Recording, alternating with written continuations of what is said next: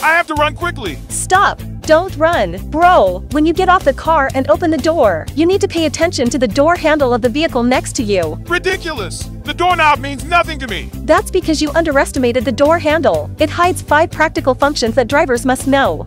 First, when you open the door and get off the car, keep an eye on the door handle of the car next to you. When the door handle is flush with the door frame, when you open the door, you will never hit the car next to you. Second, adjust the left side view mirror. Move the door handle to the lower right corner of the side view mirror. Adjust the right side view mirror. Move the door handle to the lower left corner of the side view mirror. At this time, the field of vision is the widest and driving is safer.